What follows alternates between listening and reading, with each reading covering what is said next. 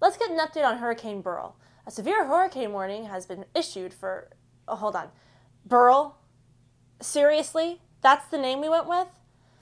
God, the storm's from the tropics, not the Ozarks. Beryl isn't a deadly weather event. Beryl sells moonshine from the back of his Z28.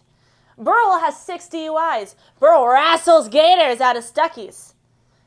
And why is it the first major hurricane of the year is named after a man? The patriarchy rears its ugly head again. It's not Father Nature. It's Mother Nature.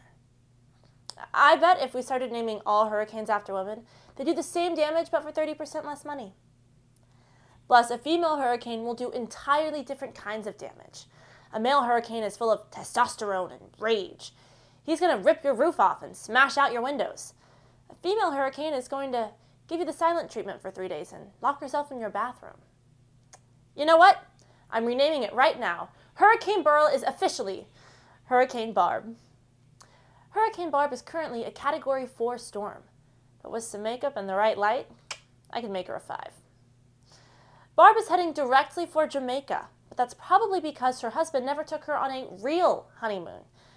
And by the way, 2 nights in your uncle's cabin with no running water is not a honeymoon, Steve. And I know for damn sure your uncle didn't charge you.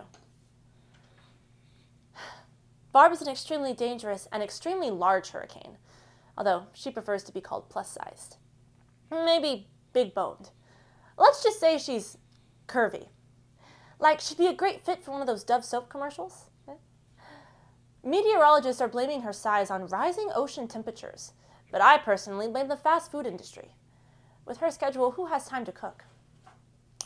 Barb is moving towards the Gulf of Mexico at about 30 miles per hour, or about the speed of an Boeing Airbus on one engine. Barb is currently single, enjoys boutique coffee and puzzles, and wants a man who knows how to listen. Back to you, Greg.